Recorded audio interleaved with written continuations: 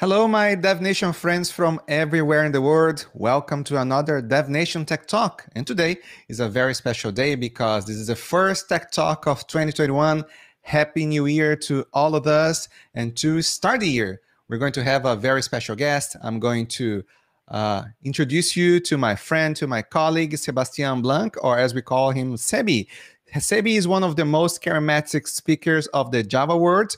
So, let me show you, Sebi. Sebi, you are already on screen. Welcome. Yeah. Hey, welcome everyone. Hey, thank you, Edson, for the nice words.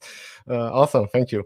I'm really happy to be here, and thank you to Happy New Year, everyone. And yeah, let's get started. Okay, so today I want to talk to you about building your own kubectl, kube control. We will come back on that plugin using Quarkus. Okay. First of all, you will see really nice slides. And let me be honest, I didn't make these slides. These slides are from Aurélie Vache and Gaël Akas. They gave a presentation on this topic, not with Quarkus, but how to make kubectl plugins. And I love this talk. That's why I started playing with that. And I asked them if I could use their slides. And they were really happy to say, of course, Sebi, you can use them. So I tweaked them a bit. Like you can see here, there's some Quarkus logo. You can see also the Duke here with the mask. Anyway, who am I? So I'm Sebastien Blanc, but as Edson said, you can call me Sebi. That's my nickname. You can follow me on Twitter. You have my handle there, but under my name, under my video where you see me speaking, you will see my Twitter account as well. Follow me. My DMs are open. You can drop me a message. You can also just drop me a message on my email, sblanc@redhat.com. I'm working in this awesome team together with Edson, Alex, Kamesh, and Burr as Director of Developer Experience. I'm also a Java champion. And what I really love is doing what I'm doing right now is giving talks on topics that I like. Okay? So, hey, and I see here on the chat that Aurélie is there. So, Aurélie, thank you again for the slides. Let's talk about kubectl, or let's start with a disclaimer. How do we pronounce kubectl? Is it kube control, kubectl, kubectl? Doesn't really matter. I tend to say kubectl, I think. Okay. Anyway, that was just for the joke. Let me know in the chat what you prefer to say. Anyway, what is kubectl? Kubectl, for anyone who's using Kubernetes, is the CLI, is the tool that you use the whole time. It's the tool that you use to speak to your Kubernetes cluster. Okay, what happens? The kubectl tool speaks to your Kubernetes API server, and from there you can almost do everything. List your pods, create pods, deployment services, check your nodes, watch on resources. You can do a lot of stuff, okay? And it's a really logical CLI. It's very intuitive, okay? You just type kubectl and then what you want to do, like kubectl get pods where in my namespace that you pass, okay? And I really like this one. I'm happy that Aurélie and Gaël put this one because this one represents really well the kubectl tool. Kubectl scale, so I say, I want to scale a deployment that is called my deploy, and I want 5 replicas, okay? So it's a really natural way of telling stuff to your cluster. Here you have a list of different stuff that you can do. I don't want to lose too much time on the slides because, of course, I want to spend time on the demo. Anyway, can I extend it? Can I extend this tool? Well, if you join this talk and you saw the title, you probably know the answer. Yeah, we can extend it, okay? We can do that with kubectl kubectl plugins. Okay. You might think, yeah, maybe I would like to add a new feature. And since Kubernetes is open source, kubectl is open source, maybe I can contribute to the project with my really needed feature, and I contribute it. But the thing is, yeah, first of all, your plugin, your feature needs to be accepted. And secondly, kubectl is tied to the release cycle. And we know that the release cycle of Kubernetes is, well, not slow, but there are not a lot of releases, okay?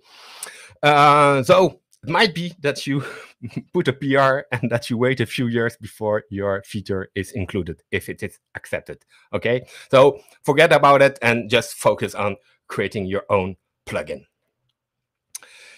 Because creating a plugin just enters the whole spirit, the way of think of Kubernetes. You know that Kubernetes is easily extendable, okay? We, if you look at the cluster side, we all know how we can extend Kubernetes with, for instance, operators, where you create your custom resource definitions, your own controllers, and Kubernetes is made to be extended. And that counts for the CLI that comes with it, kubectl. So we can create plugins. Why is it useful to create a plugin? Well, there are different use cases. Okay, maybe there's a really repetitive task that you do every day in your work. Okay, and that requires a really long line of code, kubectl. You need to patch maybe a service to change the selector of your services, or you want to spin up quickly a pod that contains I don't know, Postgres, so you can SSH into it, and but you keep typing all this stuff, okay? And maybe you have some really specific flows in your team, in your company, that you would like to encapsulate inside a plugin and distribute that in your team, your company, okay? So there's no one use case, but because it's so easy, let's see how we can do that. An awesome GIF. There's another discussion, do we say GIF or GIF? I'm joking. First thing, language agnostic. You can write your plugin in whatever language that you want. Okay, you can write it in Bash. Okay, one of the most famous plugin, the one which is called kubectl or kubeNS, to switch between your namespaces and your context, are in Bash. I will show you that. But you can write it in Go, Rust, in Python, or in Java, and in more particularly in Quarkus. And that's what we're going to talk about. Because I'm a Java developer, I think most of you who join us today are also probably Java developers. And maybe I want to write my script and I'm really bad in Bash, like me. And I don't know really Go. Okay, there's only one restriction. Your language needs to be able to parse arguments that you pass to your program that you launch, to your binary. You need to be able to create a CLI, okay? And that's probably the only convention that you need to follow, the naming of your plugin. When you will create a plugin, it will always start with kubectl dash the name of my plugin. That's really the only convention that you need to follow. From there, what do you need to do? You need to make it executable, okay? So here in this example, imagine we have a bash script inside our plugin, and with chmod, we make it executable. That might be a challenge for Java, remember, because, yeah, we can do a Java jar, but anyway, we will come to that later. And then you have to put it in your path. Okay, it can be in your user bin, in your user local bin, or you export it in any way. It must be available in the path. And that's it. You're done. You can now just call your plugin, kubectl, the name of your plugin, and that's it. It just works. Okay, let me grab. Is something wrong with the video? Ooh, I see people complaining in the chat. Okay, let me continue. Someone will let me know. Okay, anyway. So let's dive for us into the meat of this presentation, okay? Because my talk is about creating kubectl plugins in Java with Quarkus, okay? And we have a few challenges to face, okay? How do we manage CLI options and parameters with Java? You know that with Java, when you have your class, you have your main class, and your main class can have arguments, okay? And then you can manually parse all these arguments, inject that into your code, but it's not really easy. Out of the box, Java is not really meant to build CLI tools, okay? That's the first challenge we have to okay, all good on our side, okay. Second challenge is, well, my Java program needs to interact with the cluster, with my Kubernetes cluster. So is there any good library available for that? A good library that is complete, which is updated with the new Kubernetes releases? So that's another challenge.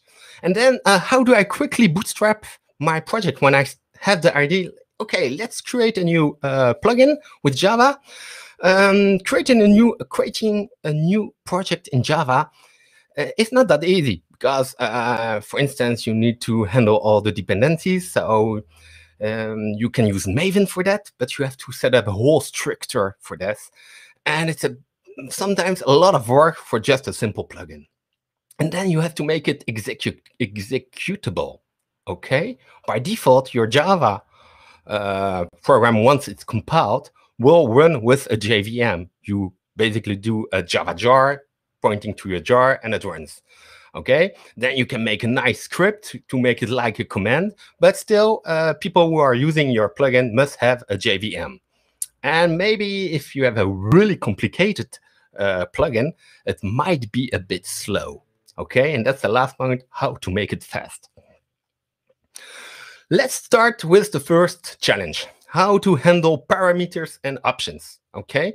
I took here an example, which is not a kubectl plugin, by the way, but a famous command that we saw before. Just that we know the differences between the parameters and the options. So here in orange, we have scale. Let's imagine that's the name of our plugin. And then we have parameters. And it's really important in which order your parameters are. And then we might have some options, okay? Options with values. And these options could be optional, or some could be mandatory.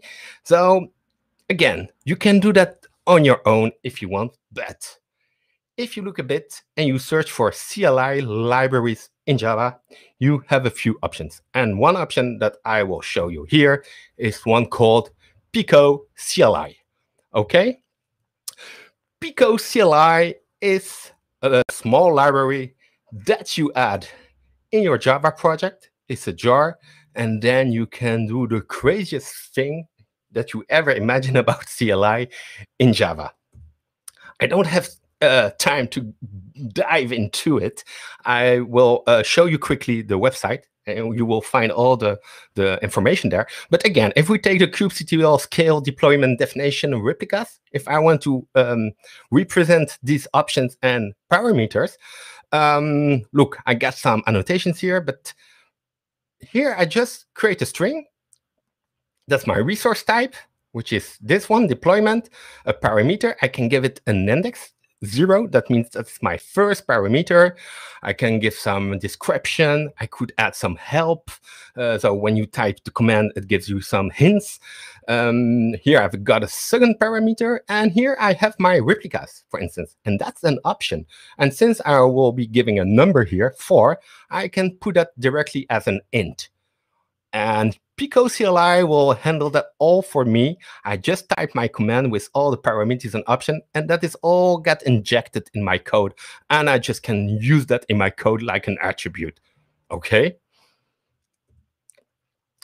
Second challenge. How do I speak with my Kubernetes container? So I think there's the official Kubernetes Java client. To be honest, I never really tried it. But there's another library, which is called the Fabricate Kubernetes-client. Okay, so Fabricate, be careful. Some of the project has been deprecated and are called now JKube. This is more on the container side, but the client, the Kubernetes client, still is named Fabricate. And this library is just awesome. Okay, again, I don't have time to explain everything about this library, but if we still come on this same example here, kubectl scale. So once I got my parameters injected, I need to scale my deployment. How can I do that? Well, I just inject my Kubernetes client into my code, okay? And then I have a very fluent API. Here I say Kubernetes client, give me all the apps, give me all the deployments, give me the deployment that has the name resource name that I got it from my CLA, and then do dot scale and the number of replicas. Okay, so and you will see for every single API that is available for Kubernetes, you can use it from your Kubernetes client. So you can use it to scale, you can use it to list your pods, to create resources. You can easily create resources, again, with a very fluent API, using also a lot the builder pattern. And if you know the book Effective Java from Josh Blanc, and I know that Edson really loved this book, one of the first tips he gives is the builder pattern. Well, this pattern is applied a lot here in this library. So you can easily shape up your new resources, edit new resources. And what you also can do is watch resources. And that's really important. Maybe your plugin needs to watch your deployment, and once your deployment has finished the rollout, for instance, then something other happened. And you can easily add these watchers with this library. Okay, now the rest of the challenges. We need to make it easy to set up a new project. We need to make it fast, okay? And we're speaking about Java, but Java is great, Java is fast, Java can be native. First of all, to set up a new project, I'm going to show you one amazing project. And I don't know if Max is on the call or in the chat, but it's a project created by Max Anderson. He created that 1 year ago, something like that. And basically, what it is being able to run Java code like a script. All you need is one file with your Java code inside. And look at this convention at the beginning here. You have the // depth. Here you can define your dependencies, and then you write your Java class or Java. It even supports the GSH for scripts. And once you have that, well, JBang is the command line that you install. And then you can do JBang run my script. .java, for instance, and it will just run your script. Even if you don't have a JVM, it will download the JVM for you, and etc.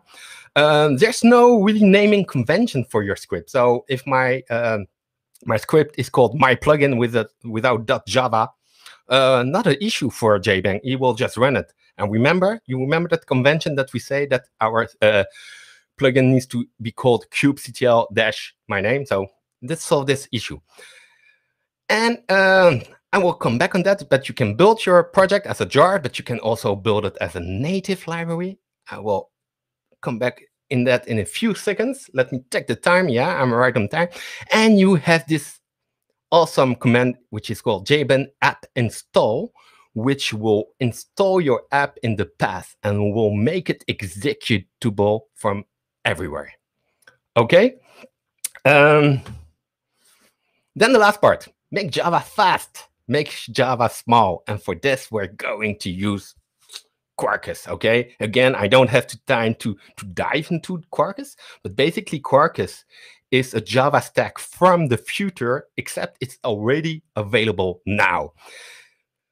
The most magic of Quarkus is that most of the things that were happening during runtime, like scanning the class path, constructing the meta model, is now happening at build time, which make it really fast to start.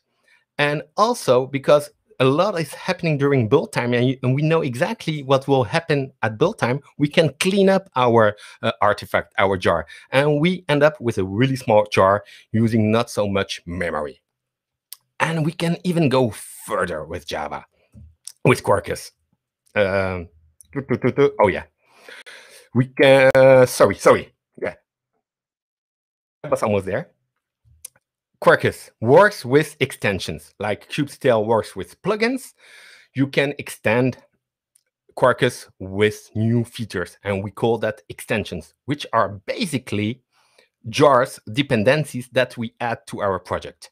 Okay, and these extensions need to be aware as well of the Quarkus way of building and running. And you know what? I have really good news, because the two libraries that I mentioned before, Pico CLI and the Fabricate Kubernetes-client, well, yes, they are available as Quarkus extensions. Okay, so I can just add Pico CLI as an extension and the Kubernetes-client as an extension, and I'm ready to go.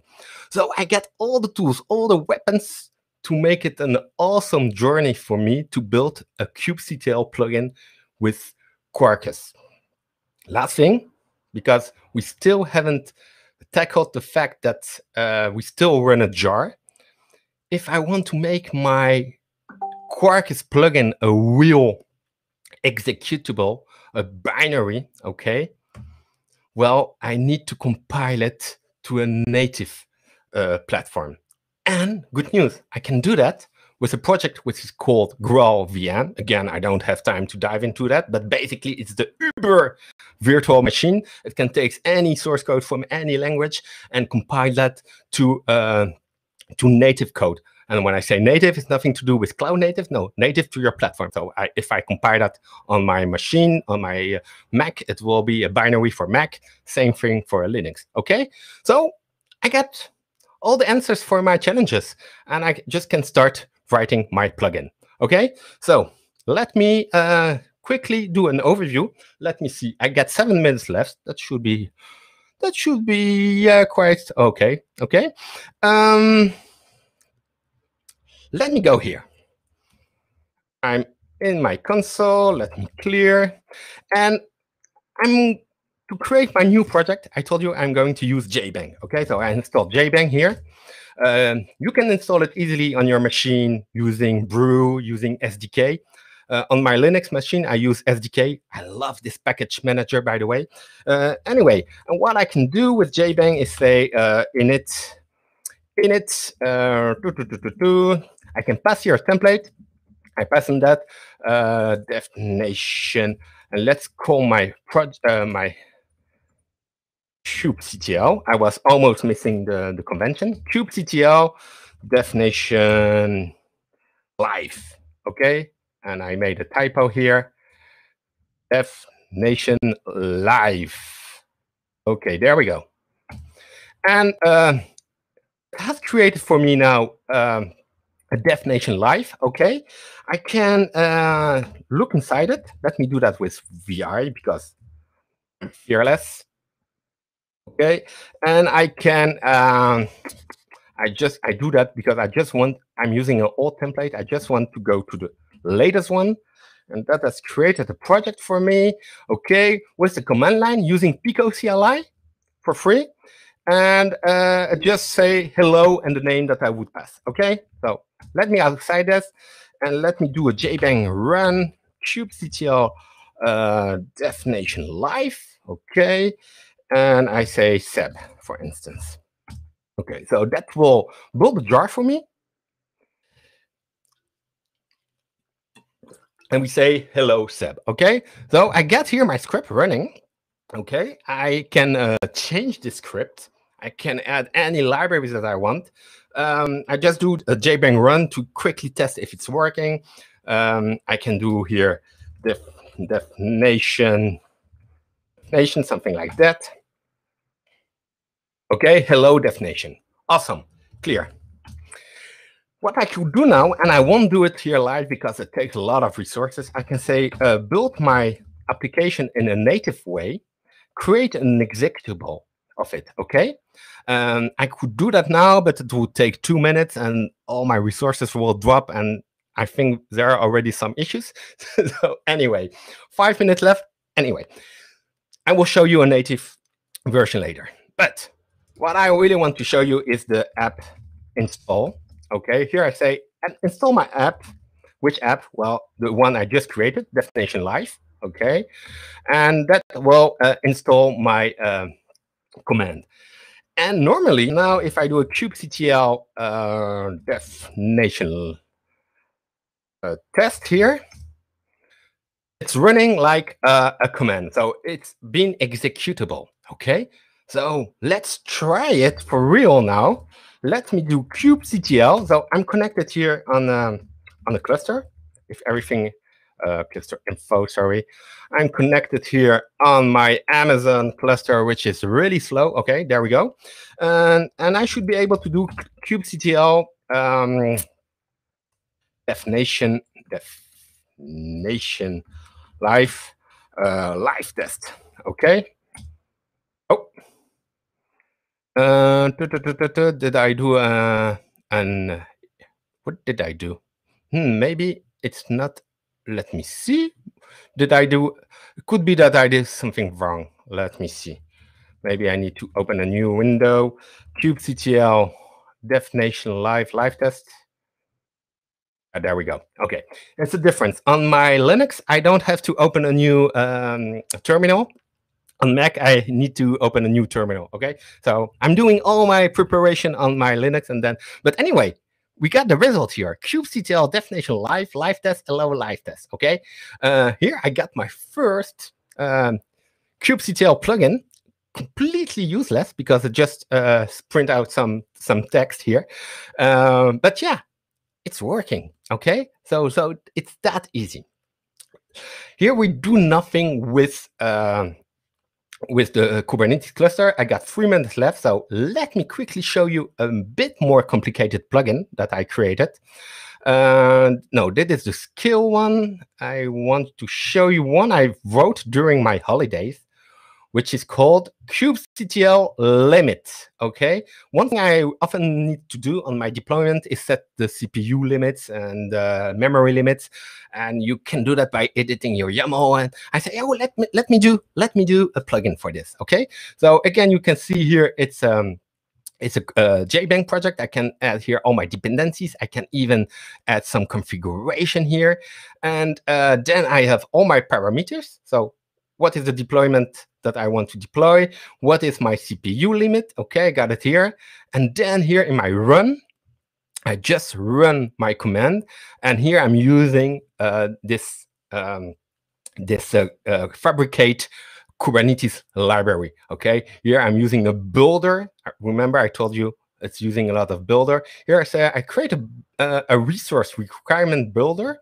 And I say, okay, with limits, CPU, quantity parse, the one that I passed in my command line, and then I add that to my spec template, etc. in my first container. Okay, I make a shortcut. I assume you have only one container, and done. And that's all I need to do. And with that, I can set limits on my cluster, on my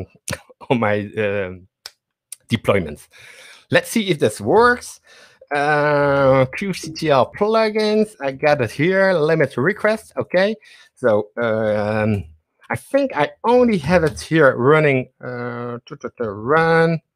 I should have it here. Yeah, so let's try to run it with JBang first. So I got kubectl limit my app, so the name of my deployment, CPU limit, let me put 250. Okay, and that should go to my real cluster in Amazon and change it. So if I do get deployment, get the YAML, I got here to the YAML, and where is it? Where I'm blind. I'm blind when I'm stressed. Oh, there it is.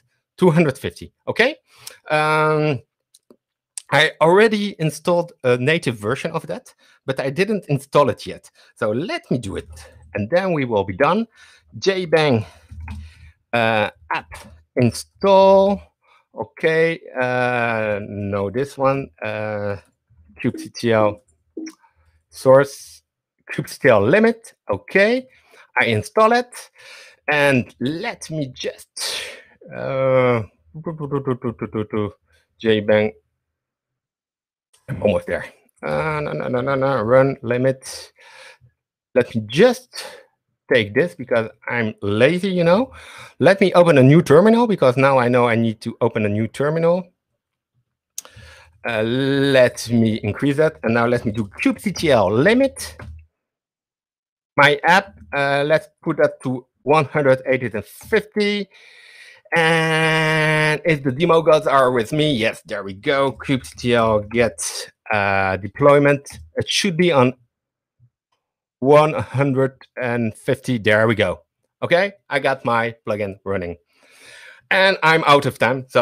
And that was everything that I wanted to show you. One last thing, the slides have been shared, I think, with you already. I didn't mention the whole part of packaging your plugin and how to distribute it, but Aurélie and Gael did add some slides on that. These slides are still available on my slide deck at the end. So if you want to know how to package that, there's a really nice package manager for kubectl plugins. You can read it there.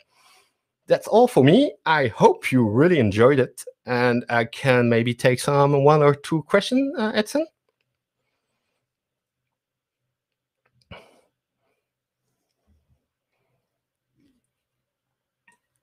Edson, maybe you're on mute, no? Oh, I'm on mute. Yeah. Okay. Well, I just was thanking you, Sebi, for these amazing presentations, and we do have questions.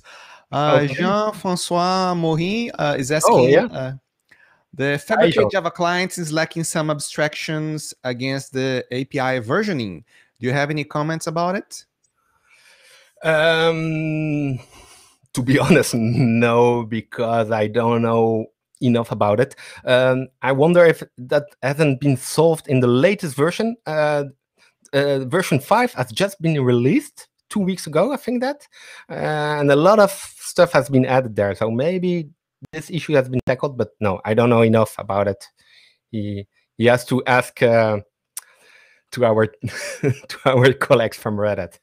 Okay. They will be able to answer. Yeah, maybe following up on the Fabricate mailing list could be like a starting point too. Okay. Yeah. And another question from Pablo Jose Gonzalez Granados. Could you show up the size of the Java binaries from one of the examples? Yeah, well, one of the examples, maybe the easy ones. The one I created, kubectl DevNation Live. Oh no, now I'm running the plugin. Oh yeah, to be honest, I don't know where. I don't know where JBang puts the cache. It's somewhere in the cache. Oh yeah, something like that. Let me. I think export kubectl DevNation Live. Maybe that were let me just try this. Export ls, and here I should have the jar. Yes, and now I can do a ls la, and here you can see the jar. The jar is that fort. I never know. ls-lh. LH. Hotel. Yeah. Okay. So you see, it's really small. To be honest, the native version will be bigger, especially if you have the Kubernetes client. It's a bit bigger, but yeah, still the jar, you can see it's extremely small. Okay, yeah, it's amazing what you can do with 146 kilobytes of disk size. Exactly. So, no other questions, no, I think? Yeah, I've looked through the chat. I think that was all the questions that we had for today. Yeah. And Okay. yeah. But, Well, again, Sebi, thank you for this amazing tech talk. We are up to a good start in 2021. And yeah, stay tuned. Don't forget to subscribe to our channel and give us a thumbs up if you enjoyed this video, because we're going to have a lot of great DevNation content during this entire year. And hope to see you soon at the next DevNation offering, maybe a tech talk or maybe even at the show. yeah. And the show is next week. We forgot to Exactly. So stay tuned for next week's This Show. the show. Yeah. Thank you, everyone. Bye-bye. Bye.